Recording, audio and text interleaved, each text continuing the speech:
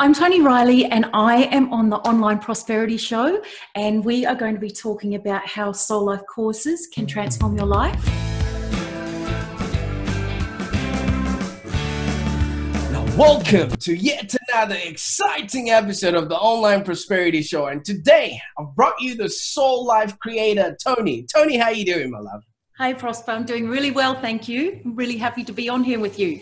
Fantastic. Obviously, viewers, if you're watching this show, be prepared for in-depth knowledge about how you can actually transform your personal growth. I fished out Toni after looking at some of her work, her books, since she is a best-selling author of books such as Awake, which we're going to be talking about later on. She's also the creator of the Toni Reilly Institute, and also a program called SoulLife Coaching and seminars and also training. So if you're about to leave the room, get back to your seat, because now you're gonna be transformed and your personal growth is just gonna be leveled up just a little bit. Toni, thank you so much for your time on the show today. You're welcome. Absolutely. Now, Toni, obviously you being the creator of SoulLife Coaching, it comes with trials and tribulations, and you were not always looking as joyful and as happy as you are right now. Tell us a little bit about your backstory and what brought you to become, the best-selling author and the creator of these programs as you are today. Okay, so that I don't take too long, the brief story is in about my mid-30s, which is a while ago now. Yesterday? Okay. Yeah, not too long ago. But in about my mid-30s, I had been married for a long time, like 15 or 16 years, had 3 little kids, and I had started to become restless, I suppose, and soul-searching and wondering what my life was actually all about. So all of that soul-searching, I suppose, over a few years led me to split up from that marriage. And what transpired from that was my life just took a whole entirely new direction. And I became, I'm going to say interested, but actually obsessed with meditation and intuition. And in the process of developing those parts of me, which I had been told were very strong, though I hadn't realized. So I started to develop my intuition, and I was to meditate. That was some guidance I was given. And when I found a meditation teacher, she let me come and bomb their meditation classes, and I couldn't go enough. It was very mainstream from my perspective. So we were in this ladies' lounge room with a bunch of other everyday type people like me. And what happened when we would meditate is I started to, I guess was where my self-awareness started, because I became aware of my, I'm going to call them issues. So insecurities, basically. So I didn't think at that time in my life that I had any issues. I just didn't ever think about anything like that. And anyway, it became really clear to me that I did have plenty of them. So, and that meditative process spelt them all out for me and just made me realize why I behaved the way that I did. And it intrigued me also to research myself, other people, my kids, and just get a deeper meaning on people and how they work and why they do the things that they do. So that's it. That's how it all started. Absolutely. And thank you so much for sharing that story with us there, Toni, because without awareness, without, a trajectory of where one is supposed to be going, then your life is without hope, without fulfillment, and you live without a purpose. Now, looking at you right now, you're bubbly, you're full of purpose, you're confident, full of love, you're healthy, and I'm supposing the relationships you lead now, fulfilling. What then really got you to want to change? Because what was happening before looked and seemed okay, but what was that one thing that made you realize what you were going through was, not fulfilling, and you had to take a transformational, process to yourself there? I think if I had to boil it down to one thing, it was that I realized I wasn't being myself. And at that point, I had no idea what it meant to be yourself. A statement like that, or live your truth, they would make me go, what does that mean? But Absolutely. I actually realized what it meant to not be yourself, because I just became I became aware that I had been not being anything like I really am. I guess I became very squashed in my life. I allowed it to happen.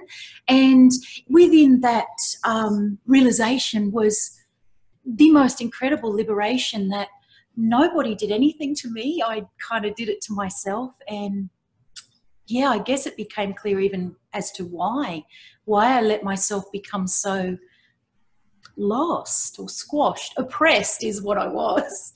Absolutely. Yeah.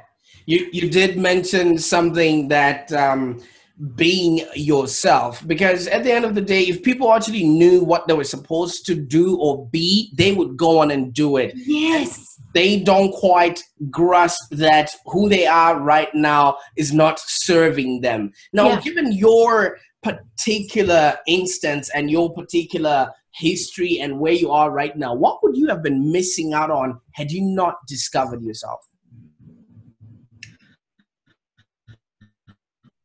Oh my goodness. That was something I pondered so much when I made my big decision to make that change and leave that marriage. But, well, I guess I was thinking, what would it be like to be still living like this in 5 years' time? That's what I was thinking. And I had to think, oh, I just can't do this. I don't want to do it. And it was enough to really, I guess, propel me forward with courage to make the change, because it was a big thing to change. You know, it was fear of people judging me, and was I going to mess my kids up for life? And, you know, when you get married, you're going to stay married. So I was breaking all of these, I guess, values and beliefs that I had. And actually it was liberating. So scary to take the plunge, but to do it. And afterwards it's like, why did I wait so long? But anyway, it's all, hindsight's a very wise thing. Absolutely. A lot of people stay where they are, Toni, because of fear. Yeah. And you did raise a couple of points that are just easy to relate to people, because when you're married, you got to stay married. You do it for the kids. When you're in whatever job or position you're in, you do it for the bills, you do it for the mortgage. Otherwise, fear will come and bite you in the wrong places. Now, how do you help people get over that and actually start living a life with purpose, with a lot of confidence, love, and, you know, have healthier relationships without fear? I think basically it has to start with them basically researching their personality, because I believe at the core there are parts of us that we cannot change. So best we look at ourselves and be okay with the amazing and the not so amazing things about ourselves. And I think that is the first key to overcoming fear. And then, because we understand our personality and our needs through that innate personality traits, then we can start looking at what is it that we really are afraid of. So whether it's security, or really needing security, or needing to be loved, supported, or, you know, all the many things that we're scared, worrying about what people think, all of these things, thinking we're dumb, all of things like that, that once you look at your personality and go, I'm actually pretty good, then people's esteem just rises up and they feel, well, good, more confident. And I guess for some people it can be really catalyst, and massive change happens, or an epiphany. And for others, there's still a little bit of work to do. And actually, I don't know if it ever stops, but there's certainly a massive push in them realizing that they're valuable. They're a valuable person. Absolutely. Congratulations on your bestseller status with your book, Awake. Yeah. You know, the purpose of life and why we're here. Now, Toni, why are we actually here, right? Well, from my studies of myself and those around me and all the people that I worked with, thousands of them, I surmised that we are here to experience emotion. So that's my nutshell reason why we're here. I think we get all carried away and think that we're going to have some massive purpose to, influence the world or, make it a healthier planet. All of those things do count. But on an individual level, all of us are here to experience emotion. That's what I believe we're here for. And then when you start to look at your life circumstances, the happy, the sad, the ups and downs, the traumas, all of those things, you can break it down and see what the purpose of them was. So, and then you can be okay or peaceful with things that have happened in your life and stop feeling a victim of them and rather look at it and go, that's why that happened. And then I think you just get freer and more peaceful with yourself and with life. Stop worrying so much. That's what happens. Absolutely. I'm just looking at you, the whole vibe going on. I'm actually just hoping you're not going to just jump up and start playing that guitar behind you because of the energy that's all coming on inside of you right now. So, and also thank you. And those that are watching, you can actually see that it is possible to be, do, and have a happier existence. And it is possible for you to actually look well deep inside of you and remind yourself of what your purpose really is and what you are out here to do. And there's people like Toni that are viscerally, putting out content, books, and seminars, and also, educational material that would actually help you to achieve your life goals, your life purpose, and actually be, do, and have a happier existence. Now, you know what, Toni, I came in from Zimbabwe. I don't know if you know where that is. And one of my values really, really is I got to live, I got to learn, and I got to contribute, right? And part of what it is that you do and you teach is all about realigning oneself with their contribution and their purpose to life. And that comes up in the form of the SoulLife, courses and seminars that you do. One of them is called magic. All right. Are we doing abracadabra stuff when we come to your course, or are we doing Houdini stuff? Are we hiding our emotions, or is that the magic? Now you see them, now you don't. What actually happens at? Well, actually, now you see them, now you don't is a really cute thing to say. But the magic is actually when people realize that they're worthwhile, really deep down that they're worthwhile. It's like magic for them because it just is, because I don't know, I guess then they're no longer beating themselves up as much and thinking that they're pretty good. And I think that's magic. So, to not get up worrying about what, everyone's thinking of you. And I know we have much more fear within us than that, but to get up peaceful a lot of the time and live life having fun, realizing that the fun things are there to be enjoyed. We don't have to beat ourselves up for liking certain things. And also that even the lows have credence as well. So that's I think that's magic, because it feels magic when the liberation strikes for an individual. Absolutely. I don't know if you can tell the magic going on around. That when you're actually waking up doing the things that you love for the people that you actually love, and it just all just seems very magical. It's a different euphoria and a different place to be. And thank you so much for bringing that out to people. So obviously, once you've got that in place as a person, obviously you're going to be interacting with people, maybe teams, or the people that you're working with. And if you own a business, it's the people that you're employing, the people that actually work for you. Toni, you also have, the people power aspect to your contribution. What is that all about? Is it being very strong enough to help other people when they fall, or what happens when people power comes through? People power is developed for the corporate arena. So essentially it's about, well, it's not about, we go into corporate environments, teams, small teams, big teams, and particularly if they're in any turmoil or they're, backstabbing each other, gossiping, or annoyed at this one, all of that kind of thing that can happen, or even maybe where some people are feeling threatened by the skills of that one or undermined by that one. If they start within People Power, if we go in and, again, just show each person their individual good stuff and the things that they can't change, then we become a lot more tolerant of everyone around us. And then also, so instead of thinking that this person is specifically trying to annoy you or me, you realize, oh no, they just do things slow. It's the way that they are.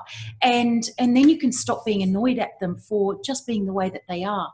So that's kind of what the People Power thing, again, it's about people realizing what they're like at the core, and other people being more tolerant of that and in themselves. And then they can all be doing what they're really good at, and not forcing themselves into something that they're not really wired for, because that's when anxiety steps in and people start feeling really insecure. So, like if you're working as an accountant, but you're actually super creative, it can potentially be soul destroying, but they've never thought that they were creative, and maybe that this person may be feeling anxious every day because they don't really like what they're doing, or even hate it. I mean, that's just an example, but that's the power of the People Power, which is getting to know yourself and loving other people, just being tolerant of them, be kind to them, not being so annoyed. Absolutely. Oh, this is like magical, notes coming out from a symphony of soul life right there, and back to you at the studio. Now, seriously, Toni, this has been amazing.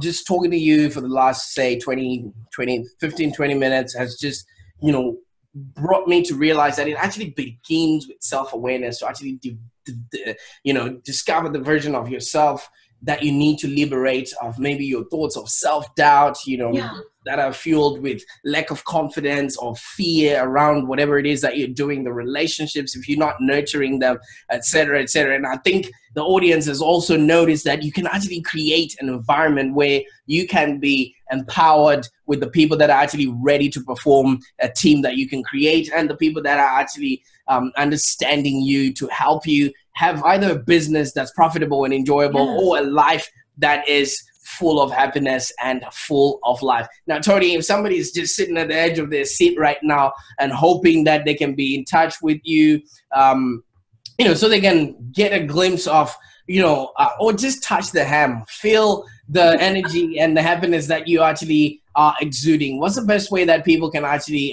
get a hold of you? They can get a hold of me through my website, which is ToniReillyInstitute.com. So all of the details are on there. There's a little bit about the courses that is on there as well. I answer my emails, and they can certainly reach out through that. And of course, I'm on social media all the time. So I'm on Facebook and LinkedIn and Instagram and all of those. So yes, I'm all over the place. Absolutely. Absolutely. I can't thank you enough for your time. I know it's a Friday. You could be doing better things up there in the Sunshine Coast, but you did decide to spend some time with us here.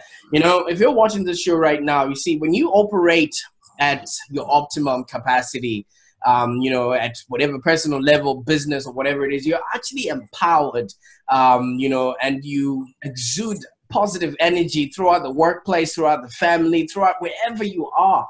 Doors start opening, and people actually just, throw themselves in front of you, and those of a lower frequency are just not going to be around you, and you don't want that, right? So it instantly increases your own performance and the performance of those people around you. And I think Toni has just elaborated to us what her work really is, what she does, and who she does it for. Now, at the end of the day, we are slowly getting into the new year. Toni, would you have any last sort of words for people that are struggling right now with their New Year's resolutions and hoping that 2018 is going to be the year that they break through, but they just need that one little push, from the Soul Life coach herself? Okay, this might be a bit of a different one to what people usually say, but I'm about following your intuition. So when you're actually following an idea that's really sent for you, and you're supposed to do something with it, an idea, a changing something, whatever it might be, the compulsion is so strong that you're compelled to follow through with it. So I think that trust that and follow it, and don't let anyone's opinions distract you. It doesn't matter whether you want to eat healthy or if you want to leave your job or, you know, start a whole new brand, whatever it might be for the year. Just follow that intuition. And I also am a big believer in sometimes when you don't feel motivated, then it's probably telling you that you need to take it easy. And also maybe pursuing that line could be not beneficial that day or not beneficial for another week. And also sometimes there's stuff happening in the background, universal background, I mean. So sometimes we just got to wait for it to all catch up. So basically what I'm saying is be kind to yourself. Follow the compulsion, and occasionally if you don't have it, let yourself off the hook and don't do anything for a day or a week, whatever. Happy New Year too. Absolutely. Oh, this has been fantastic. I enjoyed creating this, and as much as I hope you also had a fantastic time watching this. Now, this is the time you get to subscribe to the show, because at the end of the day, people like Toni are just coming out here to dish out all this information of which you would be paying for if you did not come through this channel. So just give us a comment. Let us know what you actually thought about this episode, and also subscribe to this channel, because we're going to be having people like Toni coming in, giving us their expertise freely like that, with smiles. Those come in a little bit, extra. But thank you so much for tuning in. And Toni, I can't thank you enough for your time, your level of expertise, and especially your story right at the beginning of the show that you gave us there, and also the last imparting words that you gave us there. Thank you so much for your time, Toni. Thanks, Prosper. Absolutely. Great.